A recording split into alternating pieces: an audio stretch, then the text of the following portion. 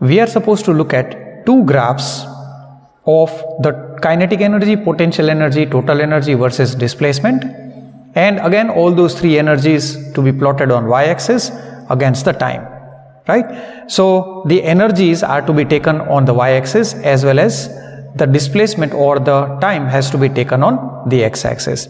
So to understand that, this diagram which we discussed is more important, right? This will clear our perspective of the graphs. So at these times, we know the value of kinetic energy as well as the potential energy, maximum or minimum, okay? So as simple as this one, that kinetic plus potential is equal to total energy, which is half Ka square, correct? So if potential energy is minimum, that is 0 here and here, the kinetic energy would be maximum, because kinetic plus potential is total energy.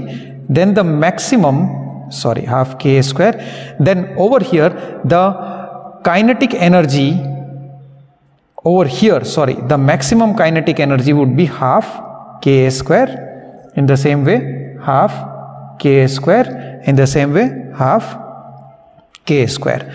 So wherever you find the simple harmonic oscillator or the mass at time 0, t by 2 or t, or at mean position, the maximum kinetic energy is half Ka square. That is the total energy. Okay, and over there the potential energies are 0. In the same way, if I make potential energy maximum by taking kinetic energy 0, that means here and here I'll get the maximum potential energy, because this is 0, as half Ka square. So the maximum potential energy, right, U max, that is equal to half Ka square, and over here again half Ka square. So simply we are going to plot this over here, okay? So the displacement is taken along x-axis. Now displacement is 0 here, displacement is positive this side, displacement is negative this side, okay? So where is displacement 0? At mean position, okay? And displacement is 0 over there, kinetic energy is maximum and potential energy is 0. So this is the maximum energy. This energy corresponds to half Ka square. The graph cannot go beyond that because the total energy cannot exceed half Ka square. So the first point that I am going to draw is the following. So everywhere where the displacement was 0, that means mean position, the energy, so here y0 and the energy is maximum. So y0, energy maximum, that is this point. So all three mean positions are covered over here. Now wherever the value of y is plus a, that means value of y is plus a at the mean position on the other side. That means I am talking about this point, right?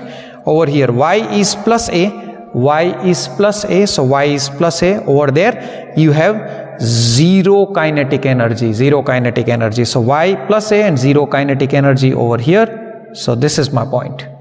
In the same way, y minus a, kinetic energy is 0, y corresponding to minus a, the kinetic energy is 0, so I get this point. Now the shape of the graph would be parabolic. I'll explain you why, okay, in a moment. In the same way, now let's talk about the potential energy. So potential energy is 0. Potential energy is 0 at mean position. So here, here and here, wherever you have y0, potential energy is 0. So this is the graph of kinetic energy. Now here y is 0, the potential energy is also 0, like this. And when the spring is compressed or extended, so here the spring is compressed or extended. So at x is equal to, sorry, at y is equal to plus a, y is equal to minus a, you have maximum potential energy half Ka square. So y plus a, maximum potential energy half Ka square. This is half Ka square and this is a, half Ka square a. And again y minus a, half Ka square. So like this, half Ka square minus a. So I am going to get the graph like this. This is the potential energy graph. Okay, I'll explain you why this is not a straight line graph. You cannot simply draw a triangle like this and this. It is because of the fact that kinetic energy is half k a square. This is, let me write down ke to avoid confusion between this k, which is spring constant, and this k, right, minus half k y square. If you look carefully, you are plotting kinetic energy in y-axis, correct, over here. And then this is the displacement, which is plotted along which axis? X-axis. So the displacement is plotted along x-axis. So instead of y, I am writing axis, and then you have a square.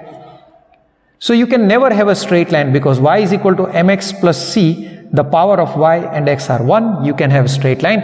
Here the power of kinetic energy is raised to 1 and the power of displacement is raised to 2. So y-axis you have 1 power, x-axis you have 2 as a power. So this is a equation of parabola. That's why you are getting curved graph in this way. In the same way, the potential energy U is very much clear. It is half ky square. So energy is again plotted on y-axis, so y to the power 1. Displacement is plotted on x-axis to the power 2. So again it has to be a parabolic graph. Okay, now let's look at all the graphs. First of all, let's take kinetic energy. So kinetic energy was 0 at which time? Here at t by 4, and at 3t by 4 the kinetic energy was 0 due to the extreme position, velocity was 0. So first of all, t by 4, here kinetic energy is 0 because this is energy and this is time. Here again the kinetic energy is 0. Now where do you have kinetic energy maximum? At mean position. So mean position at time 0, you have maximum kinetic energy. Again this point corresponds to half k square. Okay, and at t by 2 it is at mean position. So at t by 2 half k square. So the point lies over here. At again capital T, it reaches the mean position. Half k square is the maximum kinetic energy.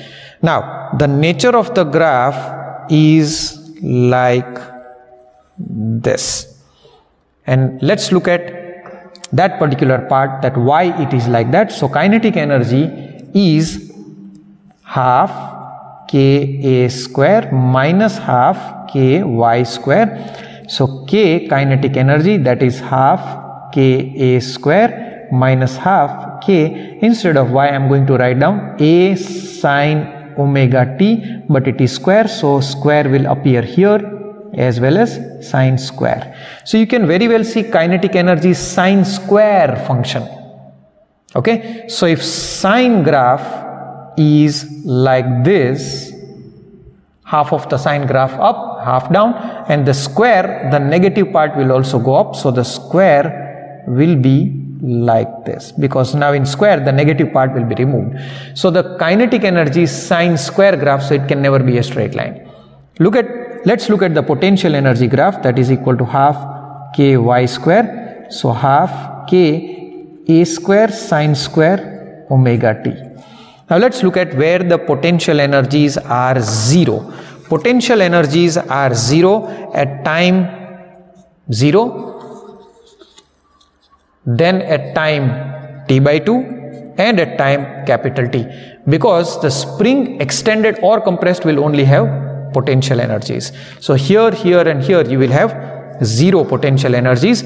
So at time 0 you have 0 potential energy, at time t by 2 you have 0 potential energy, at time t you have 0 potential energy. Okay, now you have the maximum compressed state of the spring at t by 4. So highest potential energy k square over here, and highest potential energy at 3t by 4 over here.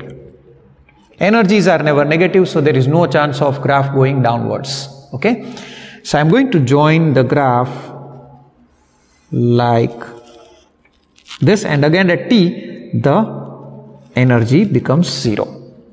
Okay, so this is the, again you can't draw it in a straight line because potential energy is sine square function, so it has to be a curved graph.